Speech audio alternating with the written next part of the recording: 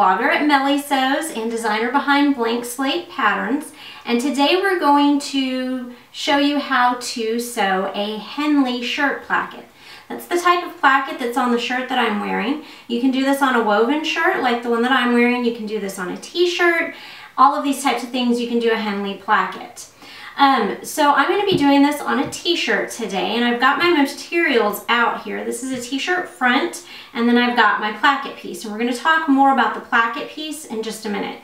But I want you to note before I move the t-shirt that I've got the center fold of the t-shirt. I went ahead and pressed that so that I could see where the center fold is, and that's going to help me line up my placket in a moment. So here is my placket, and your placket needs to be 5 times the width that you want your final placket plus ½ inch, and then it needs to be the length that you want your final placket plus ½ inch. So let me show you how that breaks down. I want my placket in the end to be 1 inch. So I've got 1 inch here, and then 2, 3, 4, 5 inches wide. And then that extra ½ inch is actually split onto each side. So it's a 1/4 inch on each side that I've pressed under here. And then the length of it is this, here's the length, and then I've got the extra ½ inches down here. I've gone ahead and I've pressed this placket, and let me show you how this would press. I went ahead and marked those lines first, and then what you do is you press in those side edges that go in ½ inch, or sorry, 1/4 inch for ½ inch total, and then I press those to the inside, like so. And then if you fold again and again, you can see this is the width that your final placket is going to be. And these little ½ inch pieces, I went ahead and after I pressed that, I pressed the whole bottom up ½ inch, and then I clipped on those pressing lines so that they move independently of each other. And you'll see in a little bit why we wanted to do that. So to start with, to sew this placket, I'm actually going to fold it in half, and then I am going to line up this center fold with the center fold of my t-shirt. Now, it bears noting before we start that using a rotary cutter, using a ruler, and being really precise about your placket is going to help you as you sew this on. It also bears noting that you can do a placket with knit material or with woven material. Now today I'm using knit, but as you can see, I went ahead and I interfaced this with a knit interfacing. It still has a little bit of stretch, but I'm not going to stretch it out of shape. The placket actually, even if you're doing it on a t-shirt, doesn't need to have any stretch, because just by its very nature, by the fact that it's slitting into the shirt, it's going to make the neck hole wider, and therefore it doesn't need to actually stretch. If you are doing this on stretch fabric though, you may want to go ahead and use that interfacing, because as you can see from the t-shirt, this knit is a little bit flimsy and a little bit fiddly, and without that interfacing it would be harder for me to control this placket as I stitch it. And then finally, as you noticed when we folded this placket up, when you are considering fabric for your placket, you want to use something thin. And this is a really thin knit. Even with the interfacing, it's still not very thick. But all of this is going to get sandwiched to the inside of your placket. So you don't want to have a thick fabric to start out with for this type of placket, because you're going to have so many layers, it's going to be really difficult to stitch at the end. So going back to, we're going to fold this in half, and then I'm going to line up that center fold of the placket with the center fold of my shirt that I pressed in. Once I've got that lined up, then I can go ahead and open the placket, and now I've got it centered on the shirt.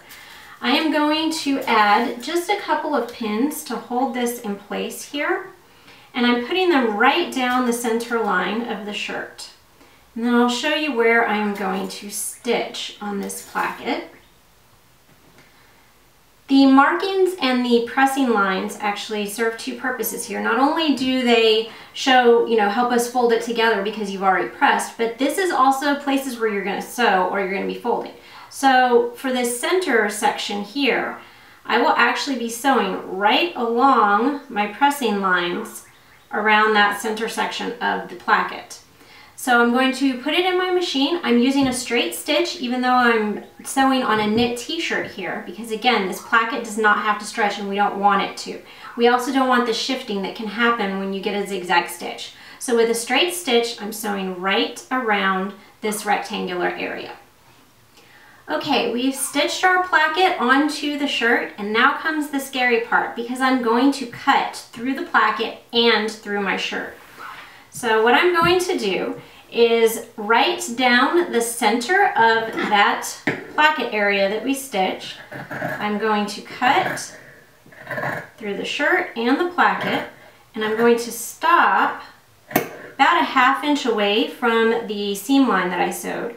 And then I'm going to angle my scissors and cut a Y shape, and I'm going to get that Y end as close as I can to that corner stitching line without going through it.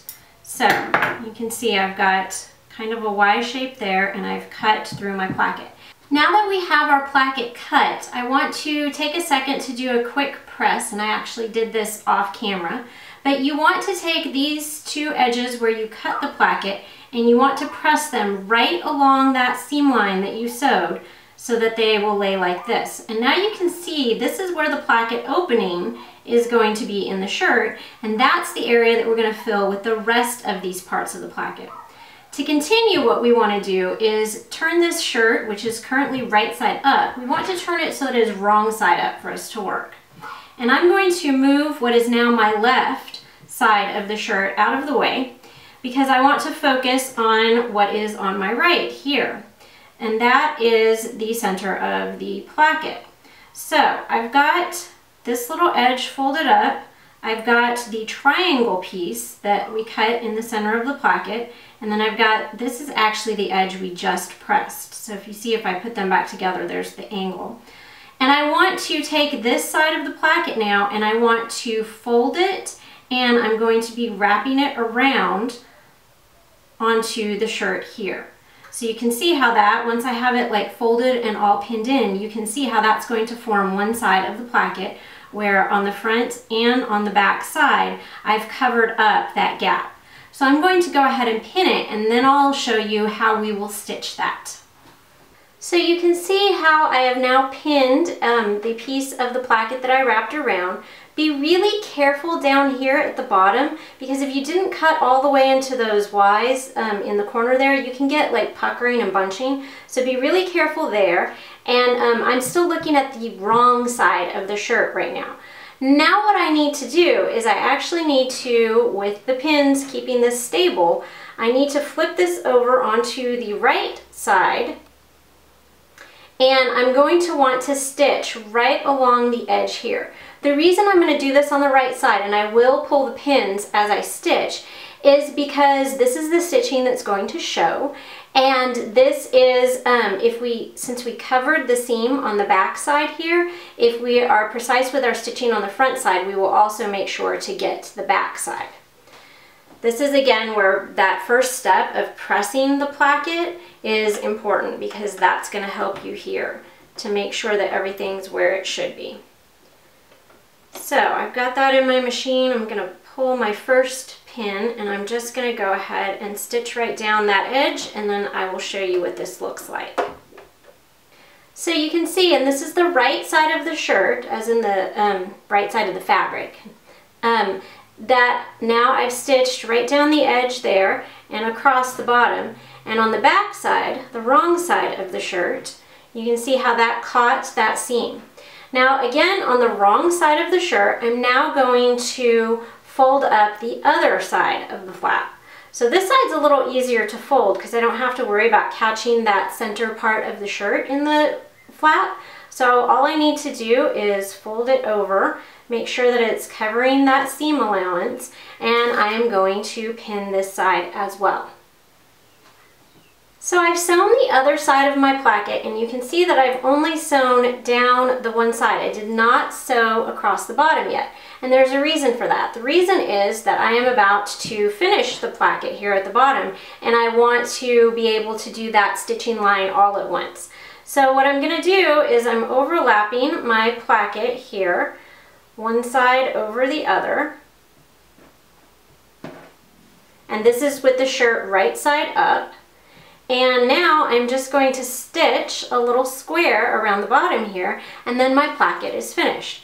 I am going to place a pin to hold the placket closed, and then I'll stitch.